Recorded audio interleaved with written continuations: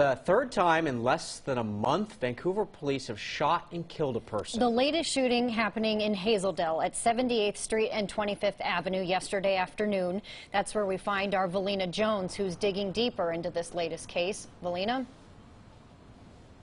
Well, yesterday's shooting makes a total of 4 officer-involved shootings for the police department since the start of this year. Now, that's double the amount of officer-involved shootings they had just last year in 2018. Last month alone, they had 3 of those shootings, starting in February 5th, where police chase starting in Vancouver led to a shootout between officers and 23-year-old Erickson Bossy that shut down I-84 for 12 hours. Bossy survived undisclosed injuries. Then 2 weeks later, on the 19th, officers shot and killed 16-year-old Clayton Joseph.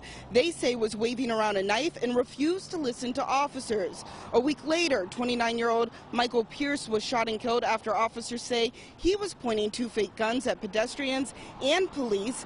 Now, family of Carlos Hunter, the man shot and killed yesterday, want to know why. You shouldn't have to kill everybody. Bullets work if you shoot someone in their leg, their arm. I just don't see why you have to kill everybody.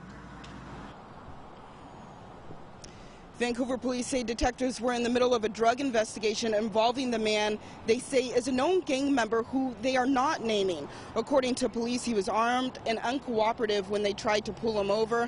Hunter has a criminal history, including felony convictions, but his family says he was no longer affiliated with a gang and was turning his life around since his release from prison 10 years ago. Now, Vancouver police tell me that they often do de-escalation trainings that involve de-escalation, but do not have solely trainings focused on de-escalation alone.